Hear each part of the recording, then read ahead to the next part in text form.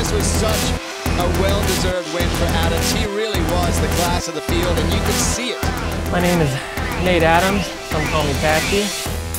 Right now the goal is just to get back to the rider I used to be, get back on top of my game, and feel like myself again. What's good? I'm Nate Adams, and this is the Adams family. He's had a couple of rough years, but finally, Nate Adams has started to win again. And tonight, it's X Games gold for Adams. In a world built on limitless creativity, Nate Adams helped define freestyle motocross as we know it. Just like the ocean tide, his career has swelled to the highest of heights and the lowest of lows. Kind of motocross, freestyle is kind of all the same as far as injuries, and we all have our fair share, so I wouldn't consider myself I guess injury prone, but I've definitely had my fair share. And right here out in the backyard here at my house, about 2 weeks after last year's X Games, getting ready for another contest, and did a holy grab no-hander lander, just messed up, landed a little off balance, my front end washed, tucked underneath me, and I just kind of went left side first into the ground, stuck my shoulder into the ground, and it just blew out. It was crazy. One of those crashes when I was going down, I was planning on, picking my bike back up and getting back into the session, maybe just laughing about it, didn't see it coming to be anything. I've crashed 100 times in my life, and I know what a big one it is compared to an easy one. So basically, went to the doctor, x-rays, MRI, all that, and he came through the door and said it's the worst shoulder he's ever seen, and broke the humerus and bicep tendon and labrum and rotator cuff, and broke the shoulder blade, and so it's basically it was time to get it fixed. For over 10 years, Patchy has worked to perfect his craft. In 2011, his hard work finally paid off. 2011 was a cool year for me. It was probably my best year statistically. X Fighters 2011 was killer for me. I made it to 4 of them, won 3 of them. Last year's Summer X Games was killer, 2 golds. Really couldn't have dreamt up anything any better. The X Fighter series led right up to it. I was winning a lot on that series, and it just rolled right into X Games, and I just rode confident and strong, and it was just kind of one of those, I'll just remember that week forever for my whole life. It was just nothing went wrong, everything was right.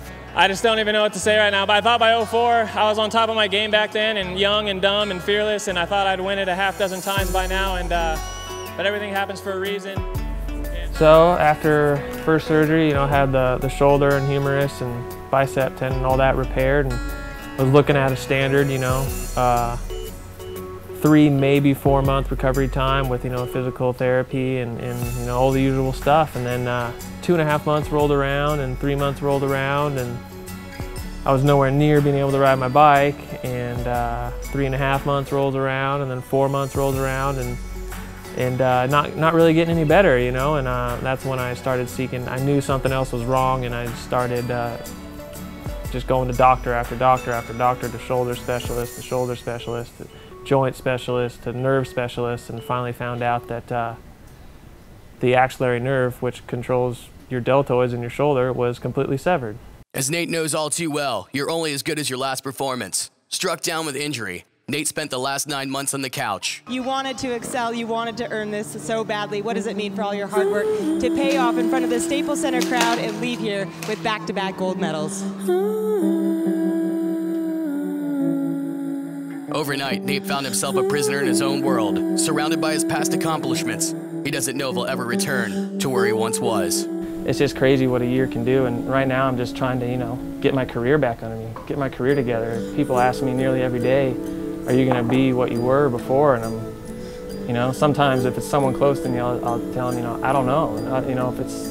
If it's sponsors or whatever, sometimes I'm like, yeah, like I gotta have that, at least a piece of me believe that I'm going to be what I used to be or more. But there's a part of me that definitely doesn't know. I'm just kind of holding on, and and keep working, keep training, keep building, keep doing my stupid rubber band exercises I've been doing for 8 months, and just keep doing all the stuff I feel is stupid, but it's what's gonna, get me back on the bike. So it's just, I kind of just feel scattered right now.